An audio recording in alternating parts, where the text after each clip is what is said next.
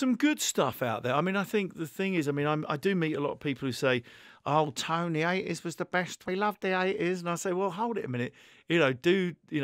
Look out for what's going on now." I mean, I've got a radio show in England on BBC Three Counties, and we play new music, we play unsigned bands, and there is some great stuff out there. And like I said, I'm not a terribly nostalgic person. I'm sort of very much based in 2019, new album, Talking to the Moon, but I'm already working on the next album. I'm always trying to move forward, and I think that's kind of important.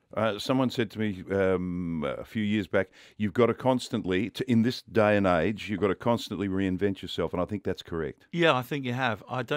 You can't rest on your laurels. You have to be uncomfortable. Sorry? It'll be uncomfortable. It would be uncomfortable.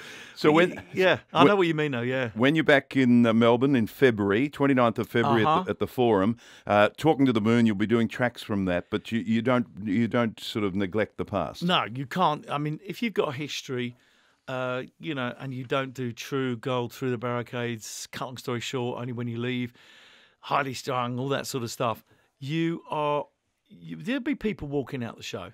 So I think one of the biggest questions that I get asked is, because I actually resigned from the band, can I still sing the songs, the old classics? Yes, I can, and yes, I do.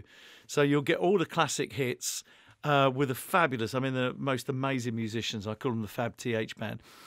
And then we'll throw in a couple of new songs for the new album, and maybe a couple of covers as well. We always do a Queen song, and because I loved Freddie and the boys and stuff, and I knew him personally. So it'll be about an hour and 45-minute show, but I don't think people will be disappointed.